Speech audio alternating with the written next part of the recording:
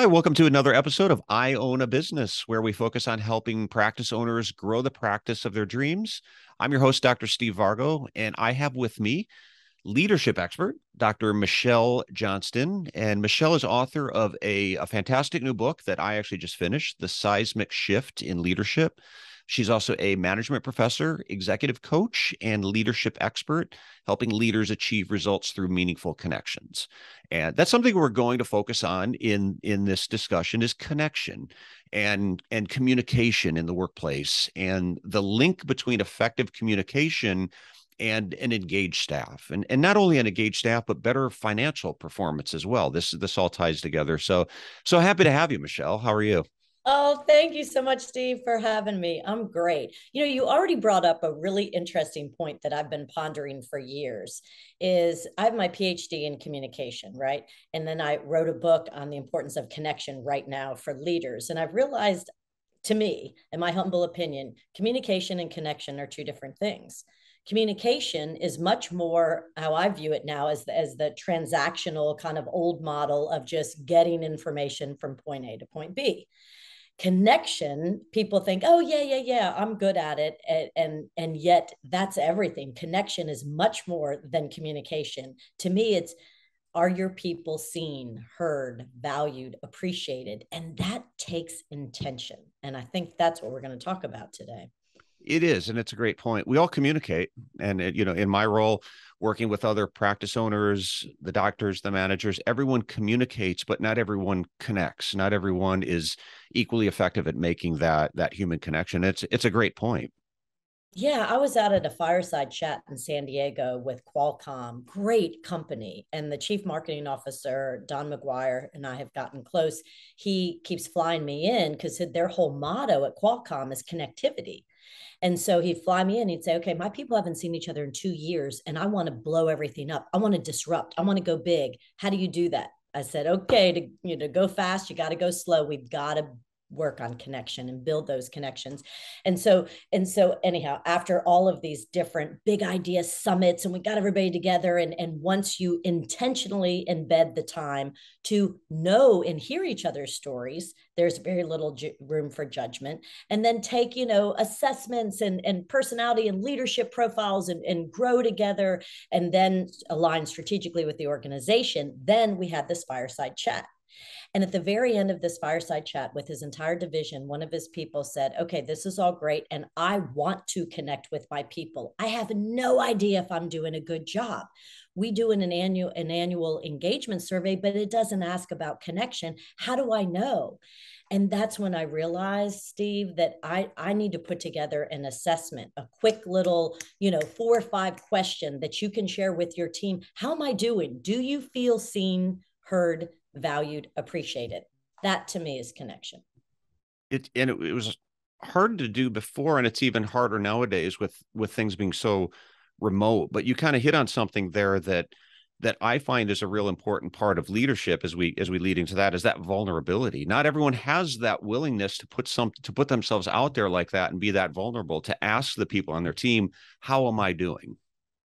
Yes, I agree. And as an executive coach, whenever I begin working with a client, we conduct a 360 and a stakeholder analysis, and I interview the people above, below, across. And so we get an idea of how others perceive the leadership style, whether it's effective. And then we come up with goals. What do you want to work on this year? And so I think what we need to do is make sure we have measurement in place. So if one of your goals, it should be every leader's goal. I want to connect meaningfully with my team, because guess what? In order to increase revenue by 30%, you need to connect meaningfully with your team. You need to build trust. You need to build psychological safety. So then at the end of the year, you can go back and ask your people, how well did we do? And you're right, Steve, that does take a lot of vulnerability to say, how am I doing connecting with you? Maybe you make it a team focus.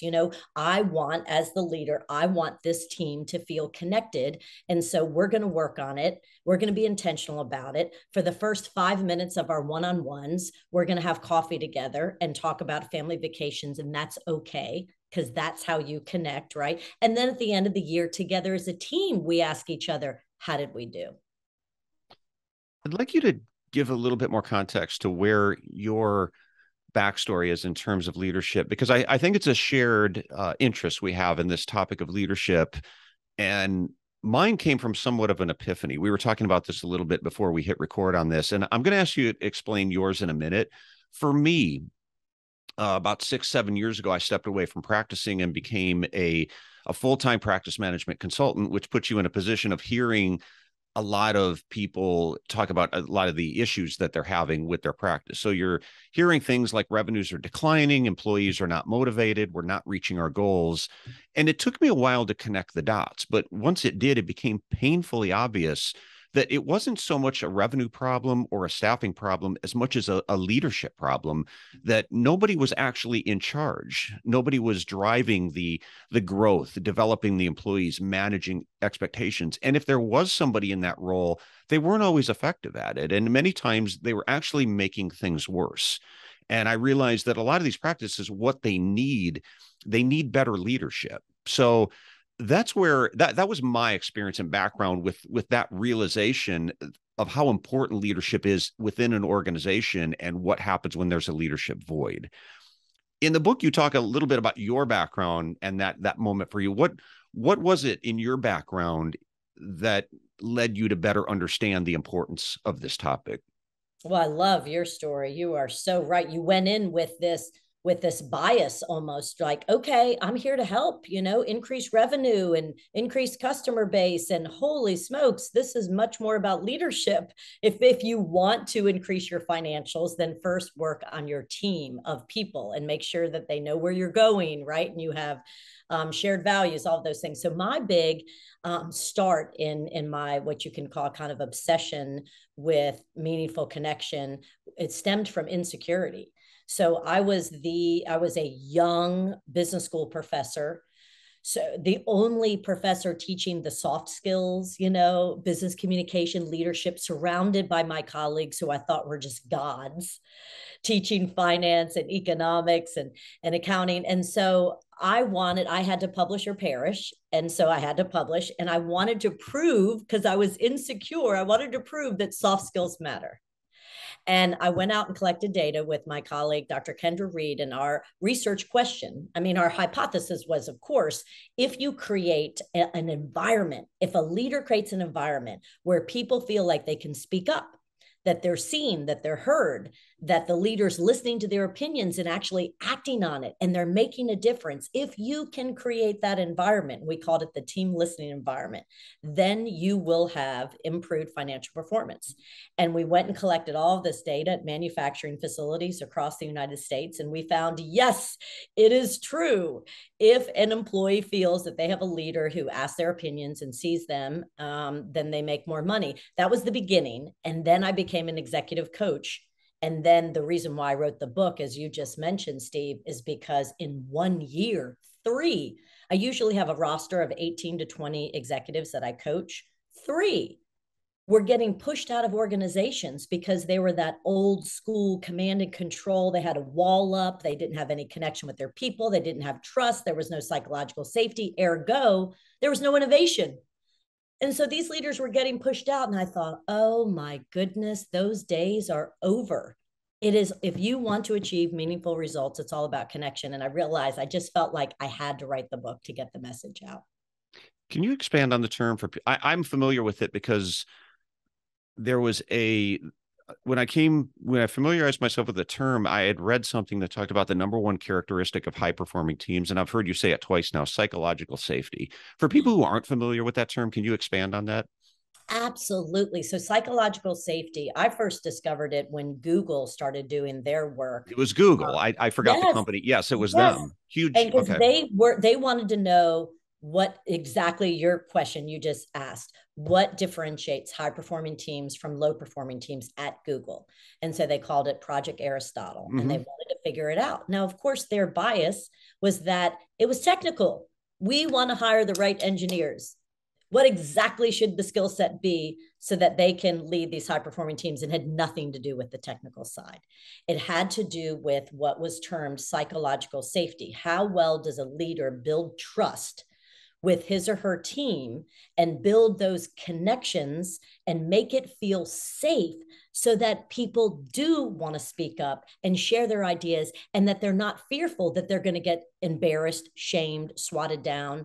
One of the leaders that I saw, which is not one of the leaders I was coaching, who got pushed out of a big company, he would shame people. He was so high strung. He would shame people during the pandemic on Zoom calls if they had a number wrong in their spreadsheet.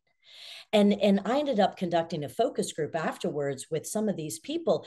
And Steve, I mean, their health had been affected. They were suffering, unbelievable stress and anxiety, and they no longer spoke up because of this psychologically unsafe environment. So that's what I realized, that a lot of these leaders who were subscribing to that old command and control were trying to be perfect. And guess what? I had been one of those. I'm not going to lie to you. Anybody who's a high achiever, who like is an achievement junkie, in their mind, whatever perfect is, they want to get it right. Who do I need to emulate? Who do I need to act like? And so a lot of these leaders were putting up these walls. It was like they were marching in trying to be perfect. And that's when I realized that perfection equals complete disconnection. And so your entire team falls apart. You don't get the results you want, and you're not innovative unless you build psychological safety. And when you think of the other side of that, because what I hear a lot is, I want my team to contribute. I want a motivated staff, but at the same time, you're not allowing that if you have that more command and control style. So people are going to be, they're going to cover up their mistakes. They're going to be afraid to contribute, afraid to raise their hand, afraid to be critical. And as a leader, you've got to be open to people, as where we started this, being able to come to you and not in a fearful way, but be able to, acknowledge or let you know some things that they'd like to see differently from your leadership style. But the leader's got to be willing and to embrace that.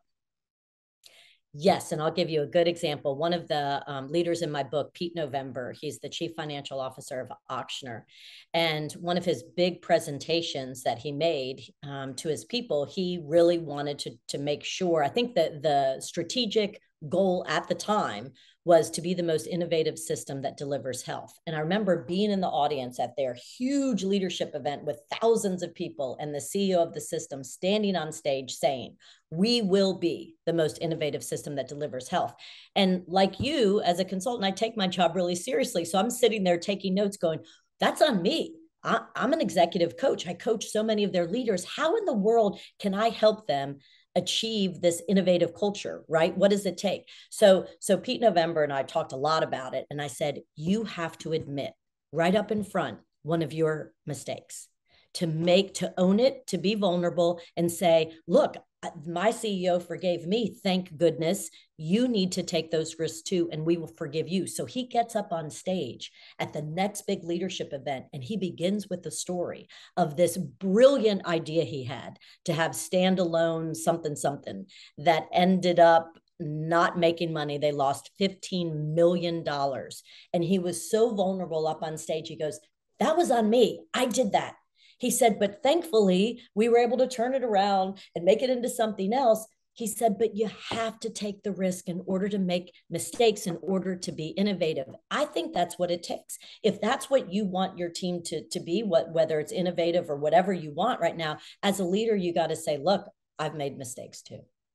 And that may be naturally who you are, but you're afraid to let that side come through. And it kind of leads into my next question. We're stressing connection a lot, which is something I think a lot of times in the world of HR, we sort of marginalize that human component, where it's easy to get caught up in policies and employee handbooks. You talk about something I thought was really interesting in the book, connecting with yourself, which I thought was really an interesting concept, because I have seen repeatedly people promoted to a leadership role and suddenly assume a new persona who's not them. They think, I'm a boss now, so I need to behave this way. And they're not really being true to themselves, which I don't think is sustainable, to show up to work every day and be someone who's not me. So how do we find that leadership style that doesn't conflict with who we are? And I know that was a key point in the book. You felt like you had to show up to work in a way that you weren't comfortable in your own skin. Can you talk about that a little bit? I put on a great show. Again, it all goes back to insecurity, right? When I was a young professor, again, I wanted to be a rock star in the classroom. I wanted to be really great. And the role models that I had around me, who I did think were rock stars, looked nothing like me, acted nothing like me. I mean, so I just tried to be them. I tried to be them because I wanted to be successful and I couldn't understand. I mean, this is embarrassing, Steve. It took me a long time to recognize that the reason I wasn't getting their amazing teaching evaluations is because I was trying to be them and I wasn't myself. I just kept saying, beating my head against the wall, but no, they're faculty member of the year and they do these things and I do them too. Why is it not connecting with my students? And so it took me a while. And, you had mentioned earlier high performing teams versus low performing teams. It was a seminal moment. I remember in my colleague's office, Dr. Kendra Reed, and we were looking at all this research with differentiating characteristics. And one of the research papers I was reading, it said, having a female on the team leads to higher performance. And they didn't really know why. They kind of took stabs at it, like maybe just diversity pays off, as we all well know. But it was that research finding that I looked at. I said, oh my gosh, maybe I really can be a female. I know that sounds kind of weird, but I wasn't allowing myself to even be feminine. I was trying to be very masculine and it just wasn't working. So yes, what I've learned is that you really have to understand who you are, what your strengths are, what your superpowers are. I was hiding my enthusiasm for my topic. I was covering up that I was a corporate trainer for years, and I actually knew how to do the role plays and experiential learning, all the things that I eventually gave myself permission because it's what was necessary in the classroom. Okay, so your question, going back to the listeners today, what can they do to better connect with themselves? You have to spend a lot of time with self-reflection. Like I was just saying, what are your strengths? What are your superpowers? How do you add value? How can you lead with those strengths? Surround yourself by people who complement you, who maybe, I'm not highly detailed. I need a highly detailed person in my life, always on my team to build success, right? And so I have all of my clients, whenever I begin working with them, I just had a client fly in from San Francisco and we spent the whole day together, and I have them go through, tell me your story. What are your significant life events that made you the type of leader you are today? And when that leader shares those stories with me and hears him or herself talking out loud, they realize that some of those challenging moments in their lives, they're still stuck. And so this particular leader was still stuck. He was in a very southern university and he was an immigrant and he didn't feel safe or comfortable at all. So he literally lived by himself for years in college and didn't learn how to connect. So now he's brilliant, a brilliant engineer, and he gets promoted to lead others. And they're telling their boss, this dude doesn't know how to connect. I haven't heard from him in a month. Is he alive? So you understand those stories and then you change the script. And so those stories probably shouldn't be the ones you keep telling yourself, right? So some people have these outdated scripts. So you have to play catch up. So a lot of that connecting with yourself, Steve, really is about spending time reflecting and owning your past, owning your challenges, making sure you've learned from those, and then you can put your foot on the accelerator and go forward. There's a few key characteristics that I've found that effective leaders seem to share. And I find myself a lot of times telling people in leadership positions, you have to do you to a point. I think this is what we're talking about, is understanding who you are, being true to yourself. Not every leader is the same. There's not one right leadership style. I'm curious your feedback on this. Would you agree, disagree? Am I, on the right path here? I find that there are, even taking into consideration the differences, a few characteristics that are pretty consistent among people, at least in our profession, in the eye care profession. And a lot of these are either usually the doctor or the office manager. A healthy balance of assertiveness and humility. Now, the assertiveness is the ability to give people candid feedback. I think if you don't possess that, you might struggle a bit in that role because people might just kind of walk all over you. If you don't have that ability to create a mechanism of accountability, to give people candid feedback. but too much of that, and you can come on, I think, a little bit too strong in a leadership role. Humility helps balance that out. For me, humility is the ability to look around the room and realize I don't have all the answers here, and I need my team.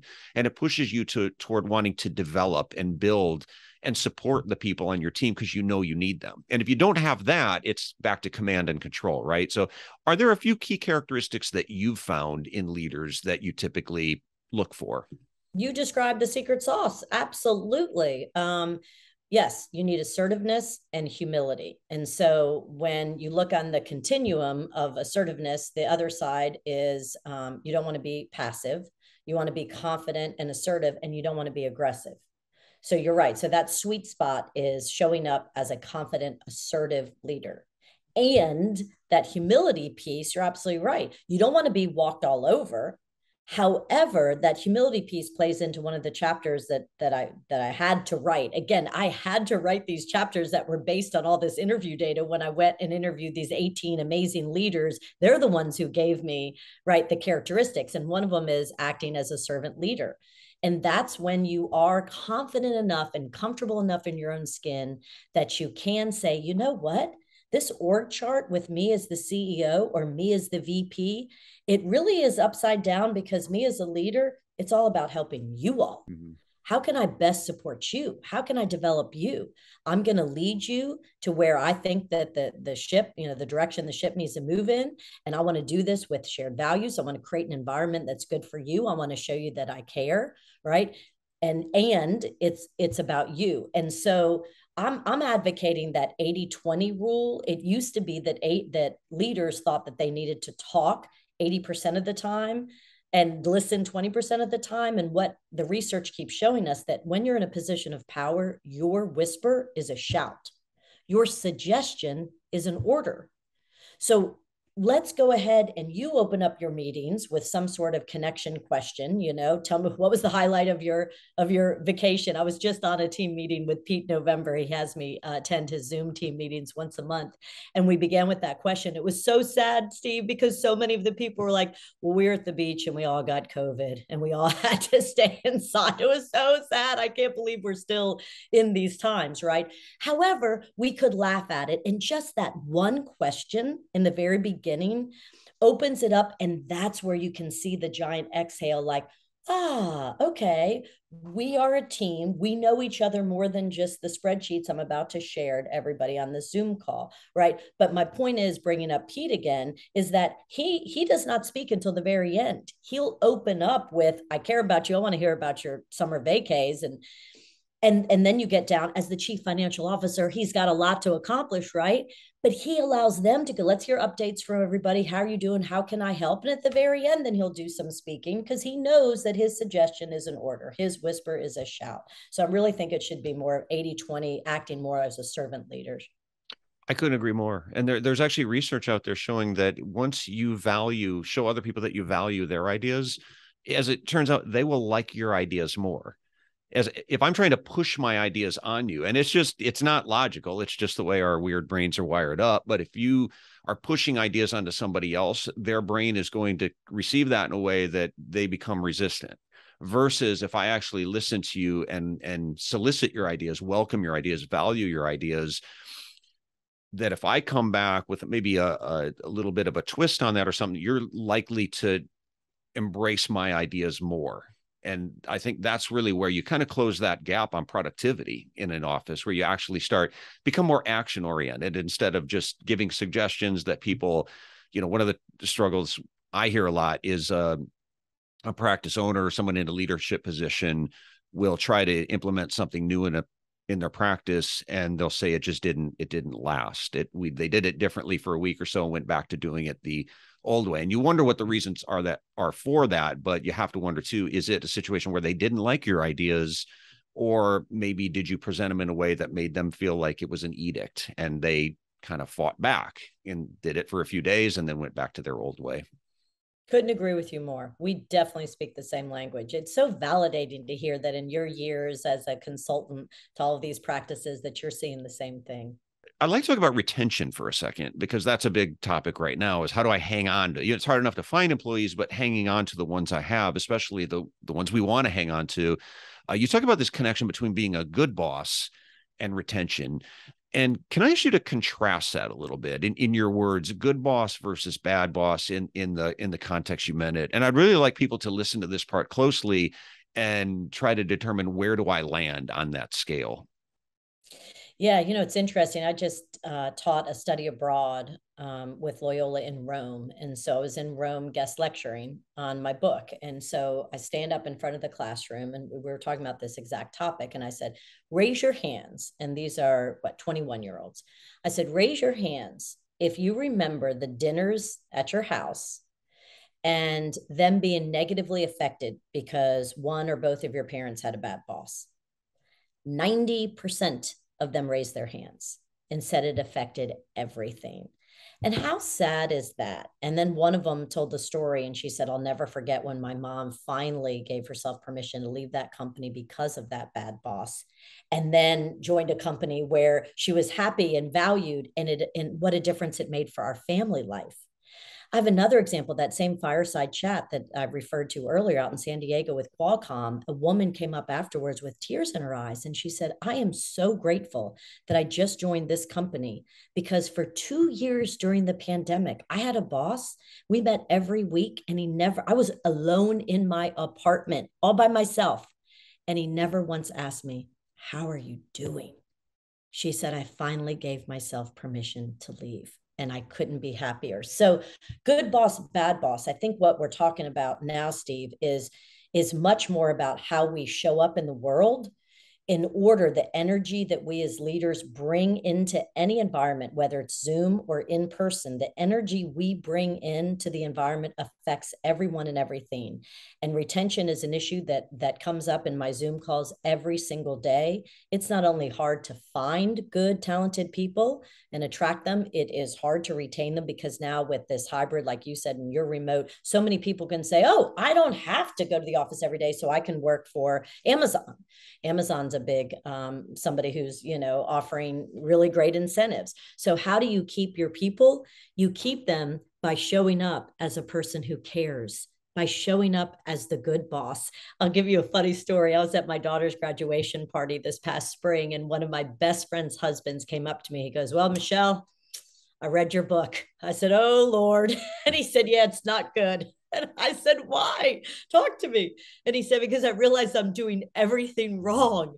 I said, what do you mean? And he goes, well, because what I think you're telling me is when my guy, and he owns a big company, a manufacturing facility, he goes, you're telling me that when my guy came into my office yesterday with this look on his face and his cell phone in his hand, and I'm thinking, oh my gosh, did a machine break? Did we lose a big customer? No, he comes up to me with his phone and goes, my son just took his first steps. I said, oh, that's awesome. He goes, no, you're telling me that next week I have to remember that his son took his first steps. I said, yeah, that's exactly what I'm saying. It's the little things, though. It's the little things.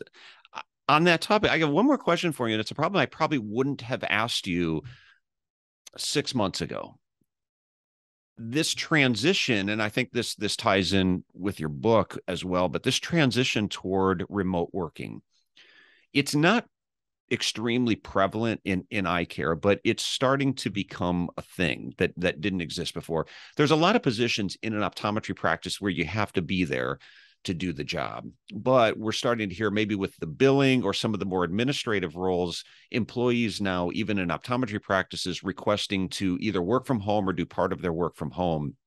And this is obviously something that's much more prevalent in a lot of other industries, that you might work exclusively remote.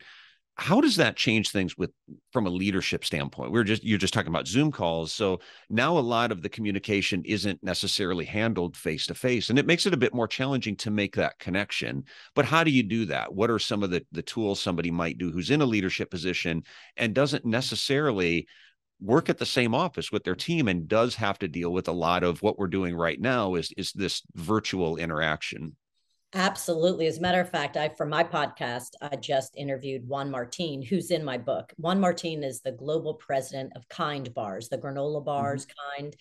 And on the podcast, I asked that exact same question. Okay, so what are your employees telling you, and how are you listening and connecting with them. He said, first, our employees, Mars owns Kind Bars. And so he grew up in Spain and he is based in Manhattan now.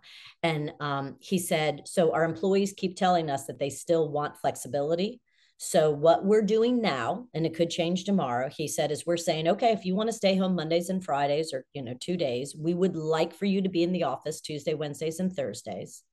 He said, and we configured our entire office space. He said, I don't even have a door I can close. He said, it is all about when you come in, it's about collaboration. It's about face to face. It's about idea generation. He said, and when you're at home, then you can be behind your computer all day and just knock it out. But the whole focus now is trying to capitalize and maximize that face to face time because employees are still telling us they do want that flexibility.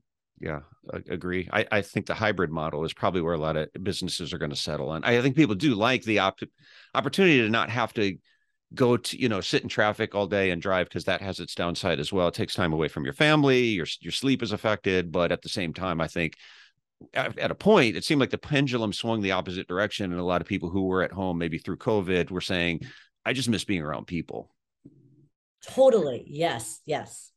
Well, thank you so much, Michelle. I originally had reached out. I do 2 podcasts, and the other one's a short one where I really just ask one question. And going through your book, I somewhat selfishly decided to ask you on this one instead, because I had a lot of questions, too many to just ask one. So this was very valuable. I know the audience, which is a lot of doctors, a lot of office managers, are going to find a lot of value to this. And I think in a good way, it challenges conventional norms, the same way that your friend approached you and said, I'm doing it all wrong.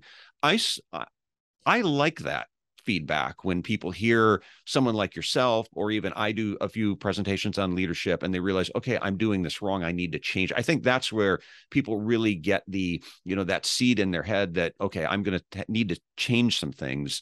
And I think your point of it starts with just listening. I mean, just if you just take that one step and just listen more to your team and care about your team, that's, I think, step one in really building that connection with people.